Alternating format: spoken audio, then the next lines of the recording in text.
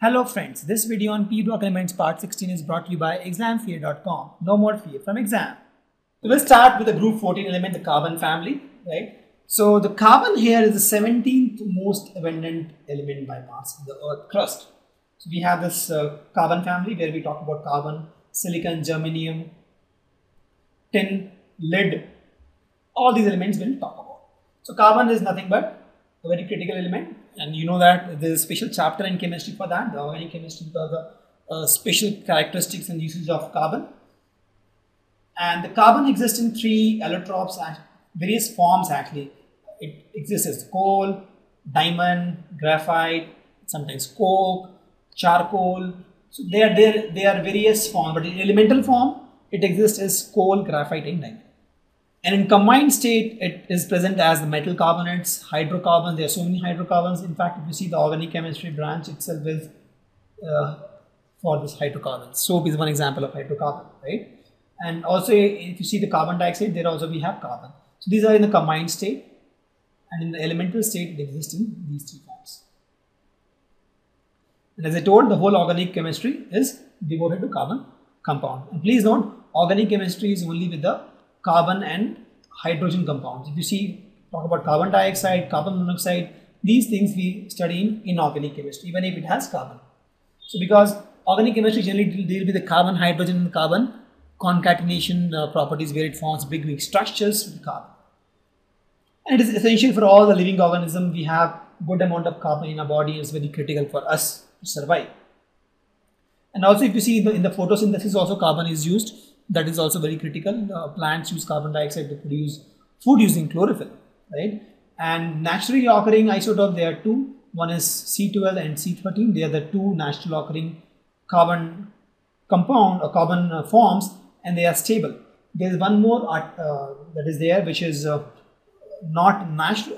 It's very rare. In this third isotope, it is C14. Is unstable actually, and this is radioactive. This is radioactive, and this is used for radioactive carbon dating. It is used to find what is the age of a particular monument. For example, some monument is found on the earth crust, and then they'll find out what is the age of that. Or let's say we found some tree, we want to find what is the age of the tree. So these things we found using these third isotope, it is C14.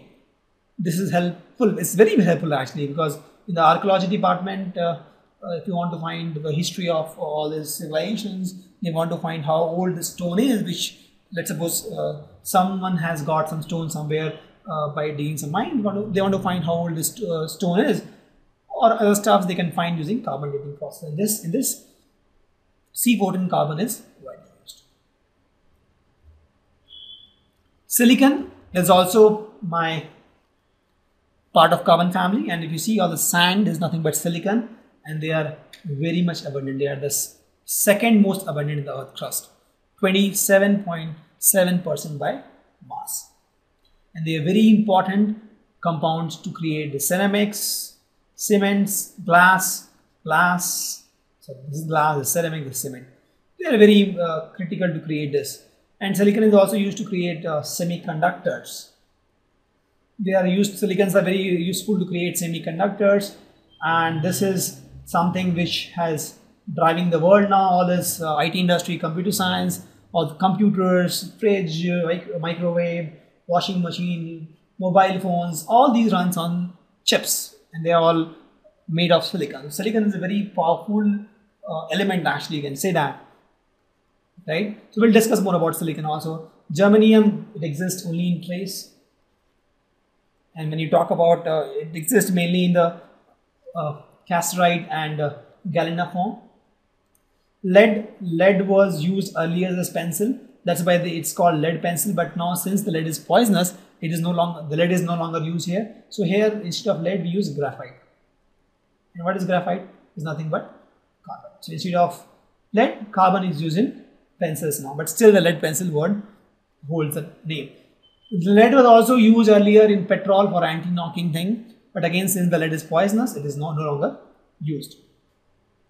And as I told, the silicon, right, and gallium, these are used to create transistors and semiconductors. The ultra pure form of silicon is used to create semiconductors, which are very, very critical for us because it has given a new dimensions to our life. It has given all the comforts we expected. In fact, you're watching this video now because you are sitting in front of a computer which is nothing but made from silicon. Thank you. Visit examfear.com to watch free educational videos, try free online tests, get the best quality study materials, study from the best tutors and mentors, and much more. Thanks once again.